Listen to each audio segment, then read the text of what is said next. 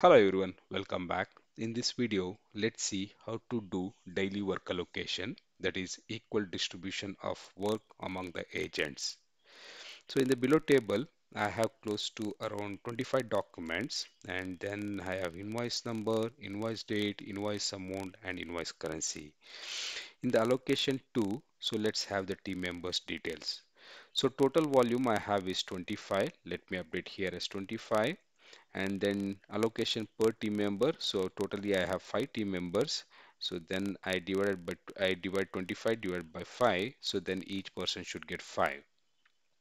So for the team member 1, let me give this serial number as 1. And then since I know I need to allocate 5, so let me take this 1 plus this 5. Let me extend this formula. Now what I do is in this table, I take the serial number and compare this table and get the team members details. So for that, I use the VLOOKUP. VLOOKUP, lookup value is 1 here, comma, and then lookup table is this.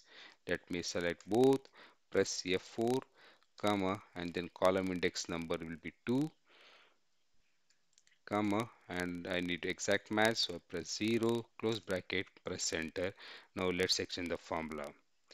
So now let me unselect the not applicable, and here I need to give you the previous cell reference. So for example, here currently we are in a H7 cell. So let me use H6, press enter, and let's section the formula. Now let me remove the filter and let's validate. For team member 1, we have 5 documents. Team member 2, we have 5 documents.